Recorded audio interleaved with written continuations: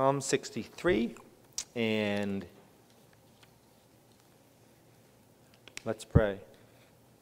Lord, open our eyes to this wonderful psalm and to the wonderful truth that through your Spirit David has conveyed to us. And we know that the flowers fail and that man will return to the earth, but that your word stands forever, and that it's sharper than any double-edged sword. So may we, O Lord, rejoice in that as it is proclaimed, and may we receive it in faith and love. In Jesus' name, amen. This is the word of God, Psalm 63, a psalm of David when he was in the wilderness of Judah. O God, you are my God. Early will I seek you. My soul thirsts for you. My flesh longs for you in a dry and thirsty land where there is no water. So I have looked for you in the sanctuary to see your power and your glory, because your loving kindness is better than life. My lips shall praise you. Thus I will bless you while I live. I will lift up my hands in your name. My soul shall be satisfied as with marrow and fatness, and my mouth shall praise you with joyful lips. When I remember you on my bed, I meditate on you in the night watches, because you have been my help. Therefore, in the shadow of your wings I will rejoice. My soul follows close behind you. Your right hand upholds me. But those who seek my life to destroy it shall go into the lower parts of the earth. They shall fall by the sword. They shall be a portion for jackals. But the king shall rejoice in God. Everyone who swears by him shall glory. But the mouth of those who speak lies shall be stopped. Amen. May God add richly to his word as we consider it here today.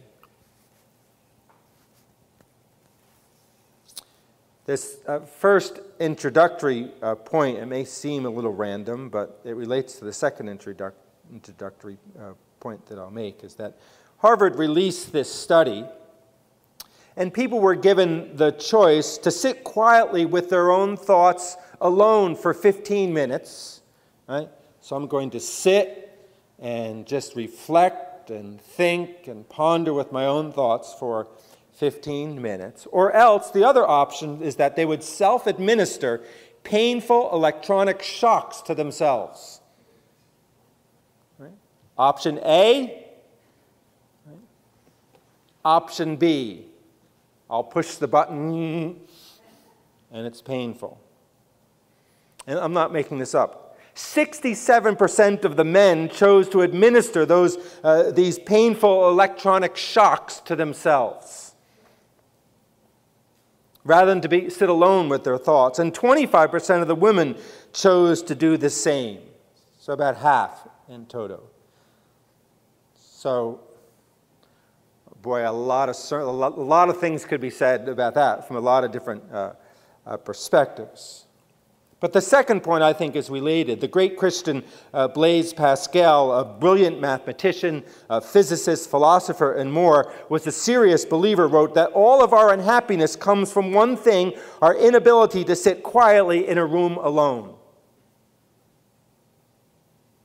Blaise Pascal, 17th century, wrote Ponzes, the collection of his thoughts he intended to present a Christian apology. And in it he portrayed humankind as helpless without God and suspended on one side from wretchedness and on the other side happiness. That mankind, that one side you've got wretchedness, and another side happiness, and noting that people try to avoid the abyss by engaging in distractions. They avoid the abyss. They avoid that nothingness. They avoid that emptiness. They avoid that by what? Distracting themselves, by, if you will, self-administering painful electronic shocks to themselves, as one example or illustration. So I'm going to tie, Lord willing, this to Psalm 63 and what David has to say, especially the psalmist David, when he says in verse 3, because your loving kindness is better than life, my lips shall praise you. And I simply ask the question, can you say that? Like, can you say that you, God, are better than life itself? A tough one, but one that we should be chasing after.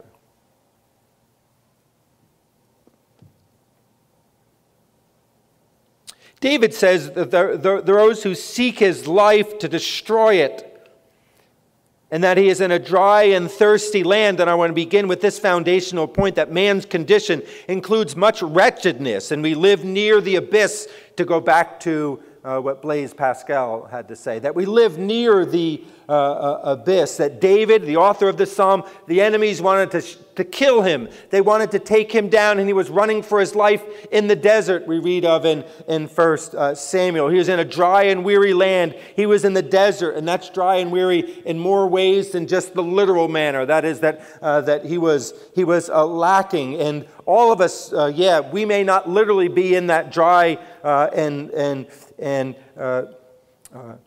thirsty land, but we all have our different issues, and you don't have to be a Christian to grant the misery of life. So Marx speaks about, what term does he use about the misery of life?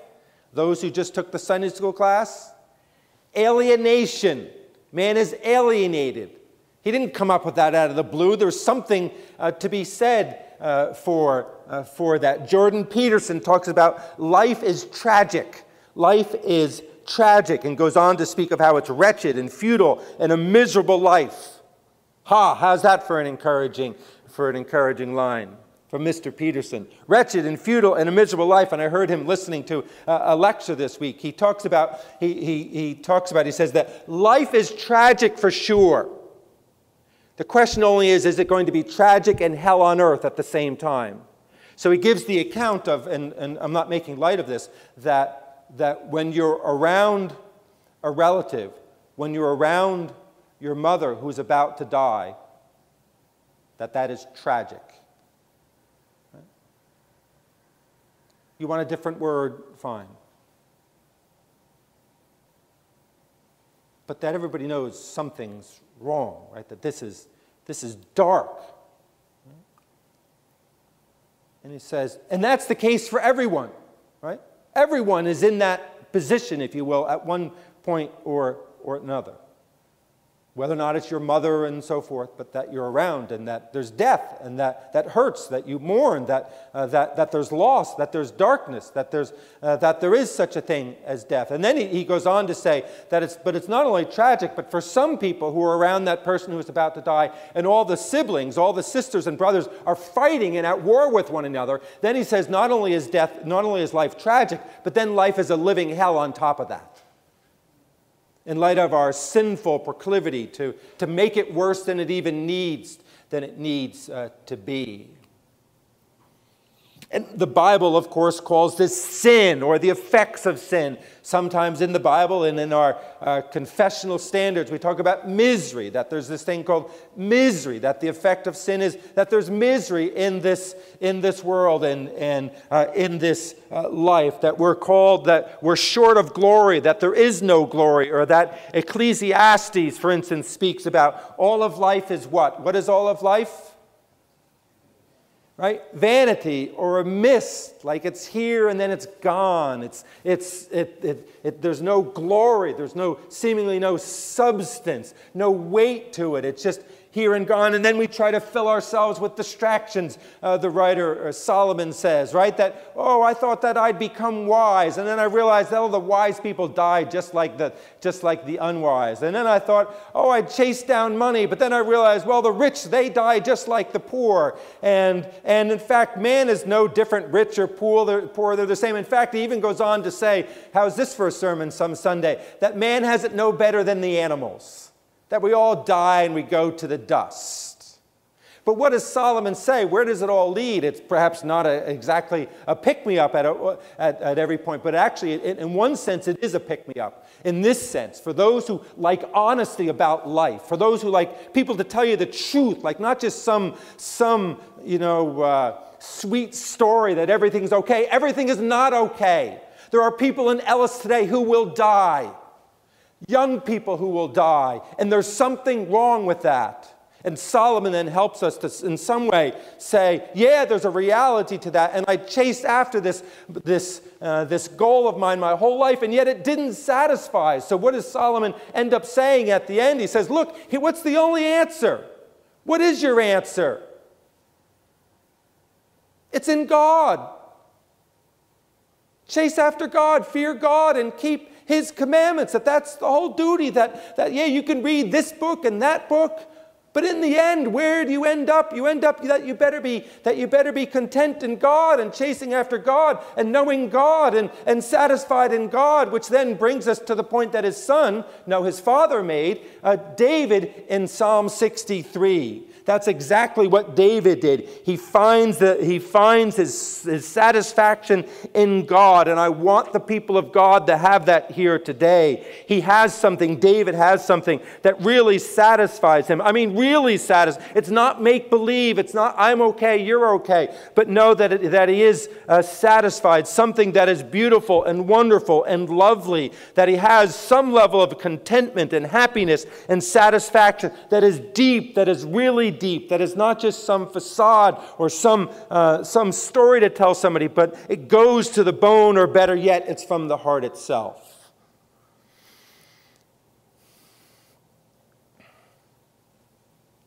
So David says, "Oh God, you are my God. You are mine." He speaks to the living God, and he says that you are my God. He makes a testimony. He testifies as to who he is and how he sees life. "Oh Lord, you are my God, and I will say that, and the world will know it, that God is my God, the living God, the true God, the God of Israel. And early will I seek you. My soul thirsts for you. My flesh longs for you." That is, that you not only are you my God, but I am going to chase after you.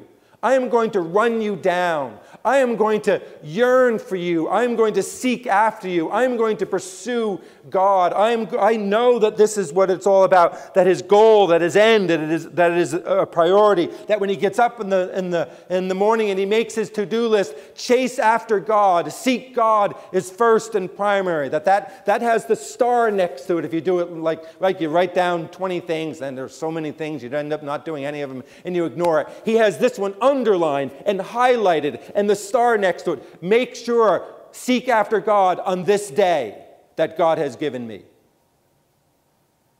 Yearn for him. Search after knowing him. Chase him down. Seek him. "Oh God, you are my God. Early will I seek you. My soul thirsts for you. My flesh longs for you in a dry and thirsty land where there is no water." The longings of these verses, this is a quote, is not the groping of a stranger, but feeling his way toward God, but the eagerness of a friend, almost a lover, to be in touch with the one who he holds dear. The simplicity and boldness of "Thou art my God" is the secret of all that follows. You want a foundation for the day? You want a foundation for the week? Seek after God, and let that be your testimony and your foundation, saying, "I need you and I want you."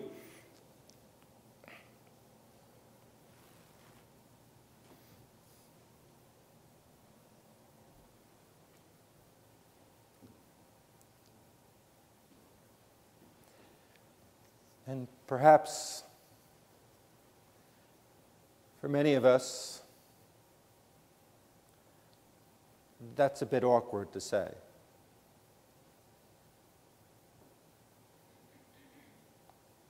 We're not Pentecostals. We're masculine. We're the tough guys. We're the intellectual guys. We're the guys who somehow have it all worked out. And yet David was a man's man, I think. Didn't he wrestle with somebody? Didn't somebody give him a little bit of trouble when he was caring for the sheep? I think it was a bear. Was it a bear? And a lion?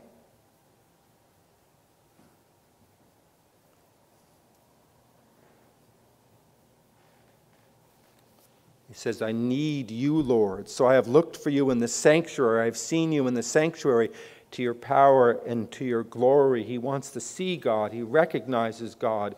He knows the reality of God experientially, so that God is. And for the Jew then, where would the Jew find God? But in the sanctuary, the honeymoon suite for God and his people. God is near to his people in the tabernacle, soon to be the temple,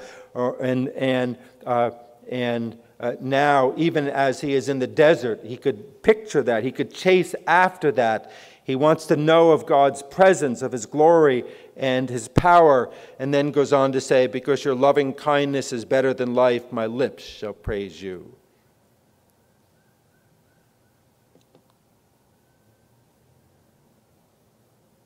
I think that's the verse that gets me.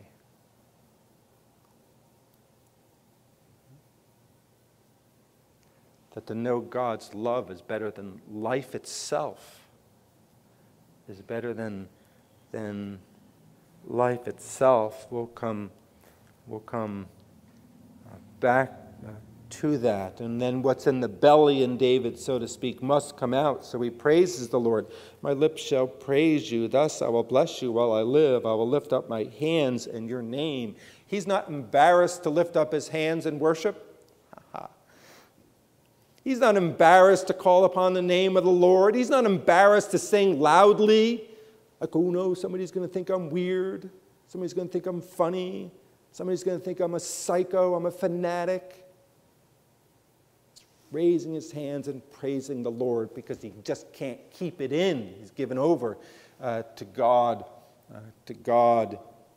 himself. Thus I will bless you while I live. I will lift up my hands in your name. I will lift up my hands in your name. My soul shall be satisfied as with marrow and fatness, and my mouth shall praise you with joyful lips. That he's not only praising the Lord, but that he's satisfied in the Lord. That he's satisfied as though he's eating the best meal, marrow and fatness. That is the richest of foods. That what is it that if you had a special occasion at a wedding or whatever the case may be, and you say, honey, let's break the bank and let's go big here. Let's have a feast that would bring us such joy, and we are going to eat the finest foods possible. And he says, David says, that I am satisfied in that manner. That is, that he has a deep satisfaction, that he's actually content, that he's not, quote, alienated. He's not sitting in misery. He's not a cog in this wretched, futile, miserable life, so to speak. That he's not debating the tragedy of life, that he has something, an antidote, a winning ticket, so to speak, that he has the answer, and he's communicating that to us.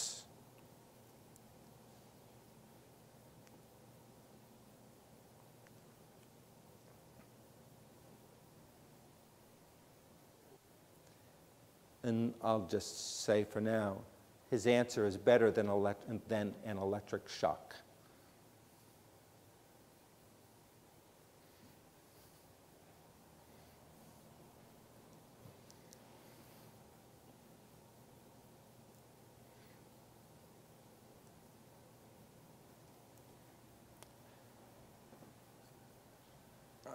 Wouldn't want to go too far with this. I'm not want to impose something the Bible doesn't impose. But what do you do with your thoughts? Like when you sit down by the lakeside, what is it that you think about? What fills your mind? What fills your heart? Or to go to where the psalmist is going, what do you think about through the watches of the night? When you wake up, what is it that you think about? Do you think about the Mets losing or the Yankees winning? Or do you think about somebody that you're angry with? Or are your thoughts upon the living God and the true God? Would you ever consider having that phone next to your bed? And instead of, if you wake up in the middle of the night, to go to Twitter or Facebook again, to actually go to a Bible app, which should be on your phone, that seems like I can say that, and actually to listen to the Psalms, and that your heart would be at peace, and in that way seek to be close to God. Or that you'd play, if you have this knowledge, you'd work your way through the Psalms or other portions of the Bible, or meditate on something beautiful in the Bible, that you would, I should get back to sleep. It's 1 o'clock in the morning, but what should I fill my mind with? Maybe I'll meditate on the goodness of the Lord, and maybe I'll breathe deeply. And say, and remind myself that the Lord, He is God, that He is good, and that we are to be at peace in Him.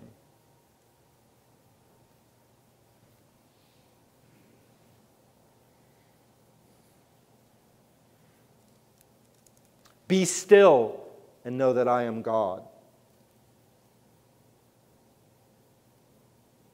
Be still and know that I am God, and to think that over and over and over again as you have time to do that. In verse 6, I say this, when I remember you on my bed, I meditate on you in the night watches. That's what fills his mind and his heart. Because you have been my help, therefore in the shadow of your wings I will rejoice. That God is real to him, that there is tangible, existential help. So that this beautiful metaphor, right, of the shadow of your wings, technically not a metaphor, okay, that the picture of the bird protecting, the mother bird protecting her young, and that the Lord, in fact, protecting us. My soul follows close behind you in verse 8. Your right hand upholds me. Or some translations, my soul clings to you, O God, clings after it as if in hot pursuit. Or some of the older translations,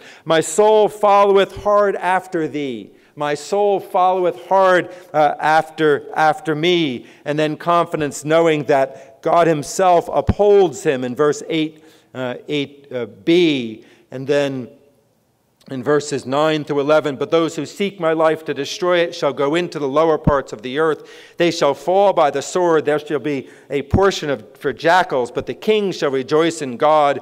Everyone who swears by him shall glory, but the mouth of those who speak lies shall be stopped. So that's the psalm. I think it's quite a mouthful. A confession of longing for God and security in the presence of God. A confession of longing for God and security in the presence of God in light of the threat of deadly enemies, so that God is his desire. Right? Number one, God is his delight. Number two, and God is his defense. Number three. You want the psalm in a few words? Right? That God is his desire. He desires after God. God is his delight. He delights in the Lord. And then God is his defense as he comes upon his struggles or his trials. And he does that with all beauty and dignity and glory and majesty in the language that he uses. And as I mentioned, my favorite line, because your loving kindness is better than life, my lips shall praise you. Hesed, that is God's love, his kindness, his piety, his beauty, that the Lord's kindness and love is ever before him, and it's better than life. And I think that's I'll just say pietists could take this too far, but that's a fair question. Is there any sense in which I can say, you can say that your love, O Lord, is better than life itself? We tend to think of God as, it's been said, right? God's the spare tire. When you're really in trouble, you get him out. You know what I mean? And there is a sense in which, right, even Paul writes about these things happen to us so that we would not rely on ourselves, but rely on God who raises the dead. So there is a sense in which as trials come our way, that we would call out to God, and that's part of what David is doing here. But there's also a sense in which this should be our mindset all the time, that we would say that, yes, that there is something bigger than even life itself, that God's love is bigger and better and more beautiful and more central to life itself, to know that and to experience of that. And of course, this is not the only place in the Bible where we read these types of things. Deuteronomy 4:29, but if from there you seek the Lord your God, you will find him if you seek him with all of your heart and with all of your soul. Deuteronomy 4:29. Psalm 42:1, as the deer pants for streams of water, my soul pants for you, O Lord. Right? The beautiful picture that's painted in Psalm 42. My soul thirsts for God, for the living God. When can I go and meet with God? My tears have been my food day and night, while men say to me all day long, where is your God? Or later, the psalmist, I think it's Psalm 91, my soul yearns, even faints for the courts of our Lord, for the courts of the Lord. My heart and my flesh cry out for the living God. It may be Psalm 84. I need to check that. But you get what I'm saying.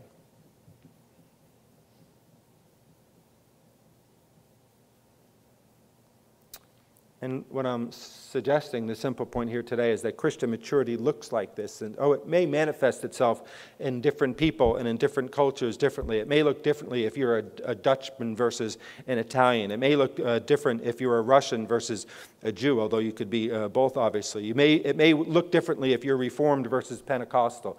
Okay, that's fine. I have no problems with this is how it's expressed in different situations and in different settings. But don't hide behind being a Scot or a German and say that you are Reformed so that this doesn't really apply to you. That's for those other Christians.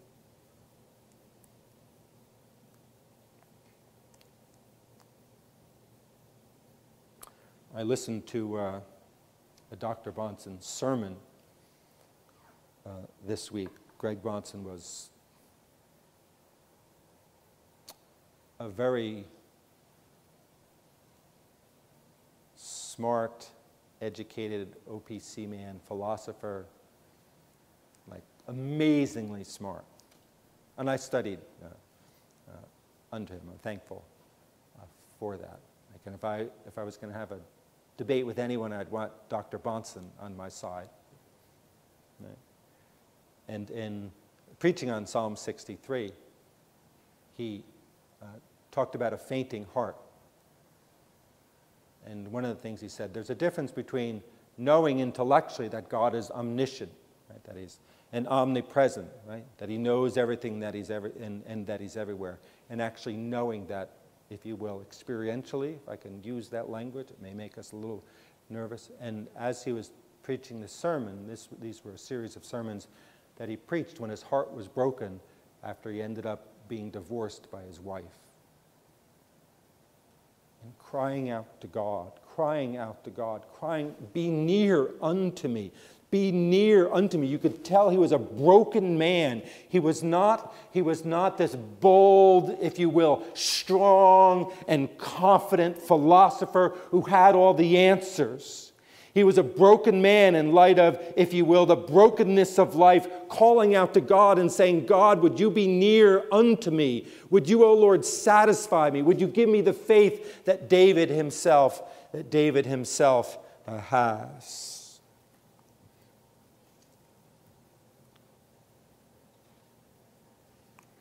So the call then is to set the Lord before us in mind and in spirit. This, if I can put it this way, this intimacy is not natural to any of us. And it's interesting that the one quotation before said that the Lord was that the exchange was almost like a lover, that is living in the presence of the Lord.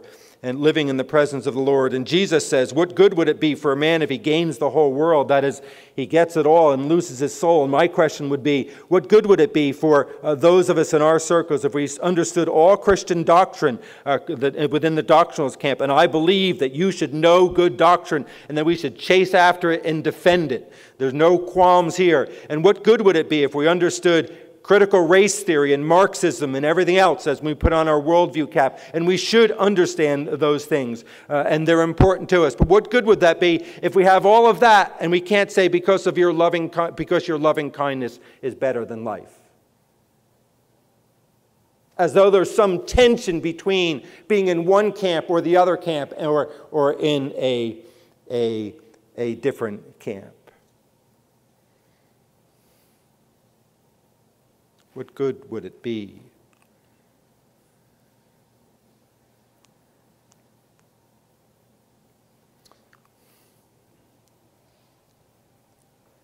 So it's interesting to me, in light of what Pascal, the quotation from Pascal in the introduction, that my days are usually pretty full, like just go, right? Next. And at my age, by the end of the day, after dinner and so forth, I'm saying, okay, I better stop for a little bit. Like, I'm not 30 years old anymore. Right? But what's interesting is then when I pause at some points in the week, what is it that I do? And do I need to be distracted? Like, do I need to run to Twitter, or do I need to run to the freezer and get ice cream, or something which would, if you will, try and satisfy or get me over, if you will, the hump. And my point is, I think when I'm at my best, I'm much more content. And when I'm not at my best, if you will, relationally with the Lord, I'm struggling and groping and looking, and something maybe will scratch the itch, when ultimately the itch is God himself, or that God would, knowing God himself. So can you sit at peace at all? When you wake up at the night, what is it that you think? The modern world is designed to exploit your human weaknesses, to make you lonely and fat and broken and lecherous and spiritually dead. The modern world is designed to exploit your human weaknesses, to make you lonely, fat, broke, lecherous, and spiritually dead. So when we spoke last week about spiritual warfare, this is spiritual warfare, that your soul would be right with God, and that you would be satisfied in nothing else but God himself, that you would not be distracted, that you would not let the devil distract you. So the devil in his warfare today is not as much that you're going to somehow see him with a pitchfork and that little red uniform that he supposedly wears. Not as much that as you have Netflix right in front of you, and you're going to go hard on Netflix for 4 hours when you have not gone before the Lord in his presence. Or fill in the Netflix, whatever it is for you. Maybe it's Union College football or hockey.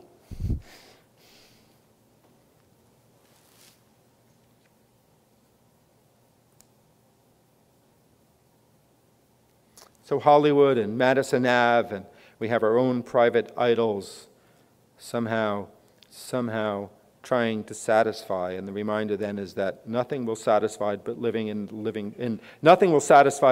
the presence of God. Nothing else will do. Our heart is restless until it finds its rest in you. Who said that? It's about the 100th time I've quoted it. Our hearts are restless till our hearts find rest in you. Augustine, who was undone because of his, if you will, his darkness, and did not know where to go, if you will. Lewis writes, God designed the human machine to run on himself. He himself is the fuel our spirits were designed to burn. Or I don't know who said this. Maybe lots of people said this. You have a God-shaped hole, and you will have no peace until God properly fills that hole. And when you don't have peace, this is a quote from Ed Welch that I've used before in his book on depression and darkness, that I read this quote and it has stayed with me for, this has got to be 10 years, 15 years ago. The feeling of emptiness is usually a sign that we have put our trust... Wait, let me make sure I say this slowly enough. Pastor Gregson told me that I read my quotes too quickly when he was here 2 or 3 weeks ago. So I'm going to read this one a bit more slowly. He is allowed to do that. He is older than me. And the feeling of emptiness is usually a sign that we have put our trust in something that cannot sustain us. That's him. And I'll say that hit me like a truck. He goes on to say, it reminds us that we were created to trust in our Heavenly Father and in nothing else. Keep probing. Life is ultimately about God. So the psalmist then in probing, the call is that you would desire and delight in him. Desire not just God's gifts, not just when he is the spare tire when you need him, but that love the giver over the gifts itself. That is, love God despite your circumstances, no matter what your situation. And to follow in the lines of O'Connor, dear Lord, please make me want you. You want a prayer? You want something to take home? Dear Lord, please make me want you. It would be the greatest bliss, not just to want you when I think about you, but to want you all the time. To think about you all the time. To have the want driving in me, to have it like a cancer in me. It would kill me like a cancer, and that would be the fulfillment. So that desire for God and then delight in God, that we would stop nibbling at the table of the world, and that we would be led to the cross where his love is poured out that we would be on our knees. Lord, I lay myself down before you. Rid me of myself. I belong to you, O Lord. Lead me to that cross of Christ. My soul shall be satisfied accordingly.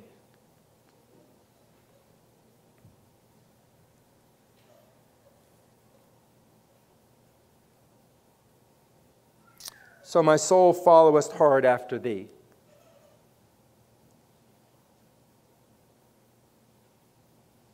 That's the pastor's appeal. And we actually, if you think I'm being hard on some of the things I said about some Reformed people, we say that the chief end of man is to glorify God and to enjoy him. Right?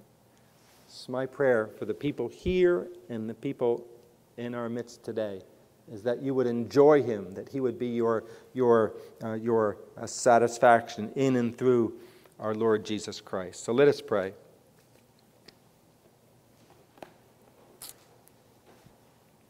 Lord, may we learn to meditate even on our bed in the night watches of your goodness, of your love, of your of your presence. May that be, O Lord, who we are, that we would seek after you by the day, by the hour, even by the minute to that end. And we pray this in Jesus' name. Amen.